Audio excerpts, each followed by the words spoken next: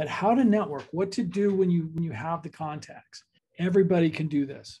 So click on networking emails. Almost everything is on here. There are two major problems out there in the world of finding a job. The number one problem is it is now so easy to apply for jobs online. You could submit tons of applications and they're going to go to websites and all that kind of stuff. The second problem compounds the first.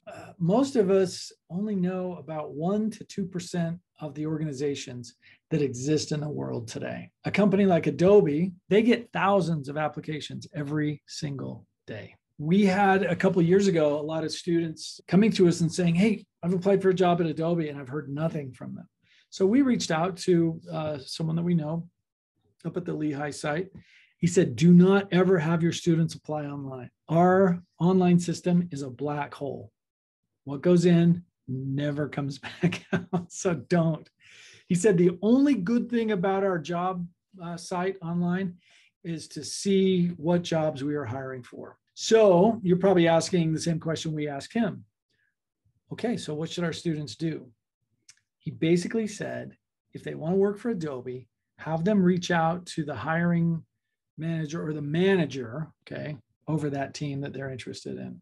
And yeah, I might have to do some digging and send them an email and reach out to them and let them know that there's interest. He said, I'll have them send me a resume. And if I like them, I'll walk it over to the HR folks and we'll bring them in. So what the concept is that we have found that we've been able to train our students on is to reach out to the people who you have interest in. Set up what we call an informational interview where you can ask questions that will actually help you. Send them an email, send them a networking email. Find out if those people can help you. So when you start your email, you want to just basically keep it short and to the point and make it easy to say yes to. Imagine whoever you're sending it to is going to get that email right before they have to run into a meeting.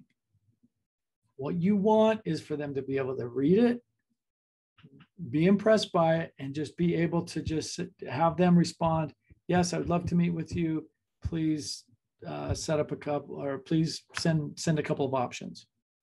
Boom. And then they're off to their meeting. So keep it short, no longer than 75, 80 words.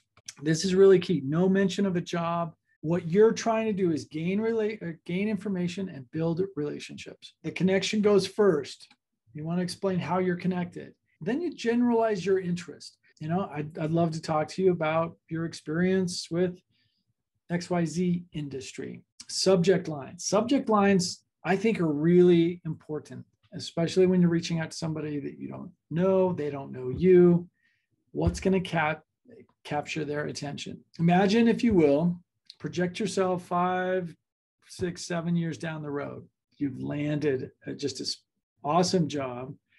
And you're sitting at your desk one day, or you're sitting in your home, at your home or office, and an email pops up. BYU Arabic Studies student seeks your advice. Is that gonna stand out to you? How are you gonna feel about that? Yeah, I think it would feel really nice instead of like BYU student looking for a job or something like that. Like, right. I agree. And most people agree with that. That's why I think this is a really good approach. So number one is BYU. If it's an Arabic studies major, that's probably going to resonate even more. You're like, wow, but seeks your advice. Say you draft you find someone you really want to talk to, you draft this nice, concise, to the point, professional email, and you send it off. And then you don't hear anything for many days.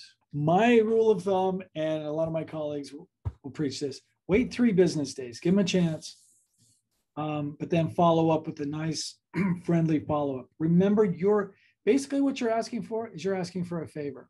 You're asking for time. People are willing to do people favors. So 3 days, follow up with a friendly reminder. I think it's good to follow up for many, many reasons. Number one, a lot of people will blow people off for the first time. If you come back, they're like, oh, this person's serious. Oh, yeah, I forgot to get back with them.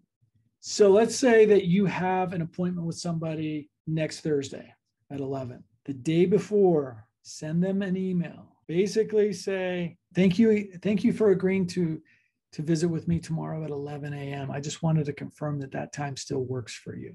Also, I've listed a couple of my main questions below. Thought you might like to see some of the questions in advance.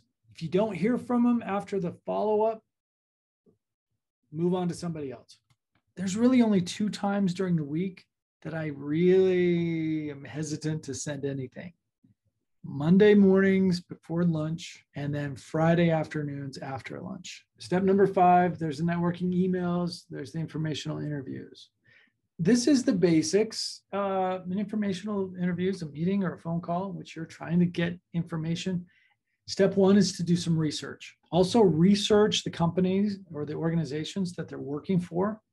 Step 2, the discussion. Hold the conversation, just a little small talk, and then transition to the Q&A. Okay, and then follow up.